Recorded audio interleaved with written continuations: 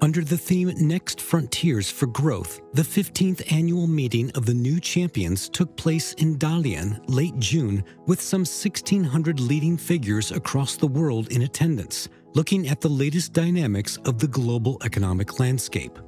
As Chinese Premier Li Qiang underscored global cooperation and warned against a destructive spiral of decoupling, what is needed to explore new drivers and pathways together to spur global economic growth? On the sideline of the meetings, Wang caught up with Amit Sevak, CEO of Educational Testing Service, also known as ETS, the largest private educational assessment organization in the world. Amit, welcome to Dalian, Davos, China. How did you like this session so far? I've heard that this is well attended by some 1,700 global participants this time around. Guan, it's such an honor for me to be here. I've been really enjoying getting to experience this summer Davos experience.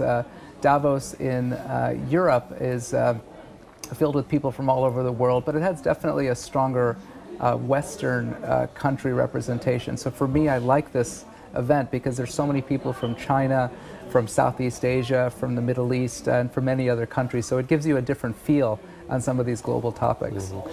Did you happen to pay attention to what the Chinese Premier has said during the opening sessions? Anything that impressed you, any takeaway from his speech? I think a couple of things. I think one is a real interest to reinforce the open economy, interdependence, innovation.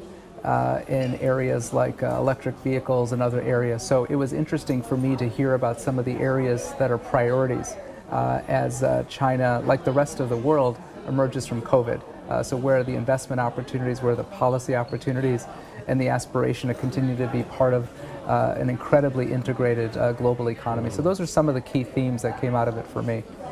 And what do you think those opportunities or policy signals will mean for ETS, which is the world's largest private education company? For ETS, we're really committed to China. We've been working in China since the 1960s, Guan. So for over 60 years, ETS has had a presence. We have continued to serve individuals in China who are interested in exploring study abroad, as well as individuals that are looking to strengthen or upskill through a variety of our products and services. So for me, as I look forward, I'm growing in confidence about opportunities for ETS to serve some of the key priorities here in China. Upskilling in the workforce, managing some of the transition economies, looking at opportunities to support higher education, and also youth employment is another key area. So we see a lot of opportunities for us to serve the Chinese economy. ETS is mostly about standardized testing, TOEFL, TOEIC, GRE, but you're saying that you're not just that, you're venturing into other sectors, youth employment, upskilling. Tell us a bit about that, maybe. Yeah, so ETS is very proud of our heritage. We have been a leading provider of educational assessments, primarily for K-12 and higher education. In China, we're most famous for our TOEFL, our test of English as a foreign language, and also for the GRE. These are assessments that we're very proud of. I'm also a recipient, having taken the GRE, also a recipient of a GRE score as well. And so I've known, and we have known of ETS primarily in the testing space for education.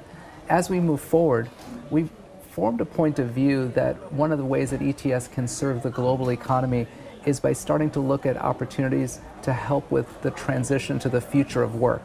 So while we continue to have a strong heritage in education, Guan, we're starting to focus much more on workforce assessment and workforce development. So shifting from an education only or primary focus to much more development. So what does that mean? In the last 6 months, we have acquired 3 companies. We acquired a company called PSI with the leadership team based in London that focuses on industry certifications and licensure. So for example, airline pilots, drone operators, individuals in healthcare and construction and insurance and finance, helping people get certified and giving them licenses to operate in those industries. So that's one example of a company that we acquired to move ETS from education to increasingly to workforce. We also acquired a company called MTC, Mastery Transcript Consortium, and we're planning on introducing skill-based transcripts So when you graduate from a university, you get a typical transcript that shows what courses you take and what grades you got. We want to now imagine a future in which students that are graduating from high school and universities are also getting a skills transcript. So it's not just what courses you take, but what skills did you learn? Digital skills or skills in collaboration and communication, 21st century work skills. So we believe that the future is going to become increasingly focused on helping universities and schools prepare for the future of work. So we want to help them with new types of tools like this. So that's a little bit of where we're going moving forward. Do you think that the Chinese universities or higher learning institutions are receptive to these ideas? That's right. First, we want to build some conceptual alignment on what are the needs for the future of the Chinese economy, because it all, for us, begins with what the job is that we're looking to solve for. And so as we look at some of the emerging economies and emerging industries in China, and we work backwards, we want to partner with universities to help them think about how can they prepare students for that. What are the lessons that we learned in other countries, in Europe, in Asia, and how can some of those lessons help? So we're initially starting with thought leadership. We're doing conferences, writing papers, talking with think tanks and other policymakers to understand what are some of the trends in the economy, and then working backwards, we want to then partner with some universities. So many of the institutions we've talked with so far have been very receptive and very open, and so we anticipate identifying institutions that are forward-looking, that want to try some new types of ways to help support the future learners. Amit, you know, for Chinese test takers, they're most concerned, many of them are most concerned about TOEFL and GRE. Those are really stepping stones to a Western education and a global education for that matter. And we noticed some trends initiated by ETS. I'm not sure if it's targeting the Chinese students, but we highly suspect it.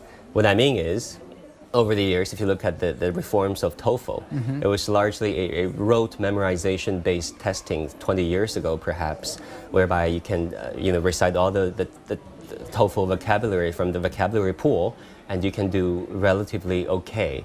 And then there was this, integration of writing, reading, listening, and what is the other one? Speaking. Yeah. Speaking was a new addition to TOEFL testing. Why did you initiate those changes? Was it, more or less based on the Chinese test takers, targeting them? And secondly, what is the future trend of your reforms going forward? Great, these are great questions.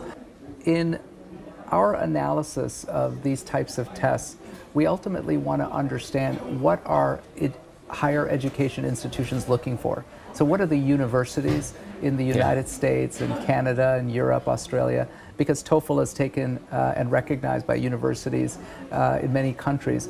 When we talk to these institutions, they've increasingly been interested in having students that can, from day one, come in and be ready to go. And so the shift in focus from primarily writing and reading to much more speaking and listening was because those institutions were really interested in those kinds of skill competencies coming in. So that was really what shifted that.